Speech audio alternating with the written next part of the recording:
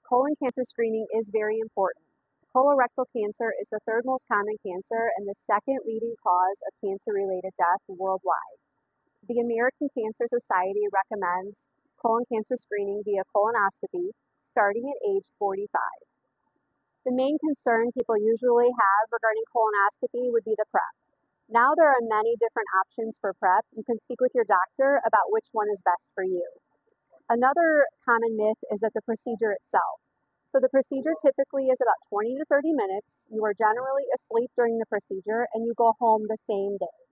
The American Cancer Society recommends limiting alcohol, regular exercise, maintaining a healthy weight, following a balanced diet, and regular colon cancer screenings to prevent colorectal cancer.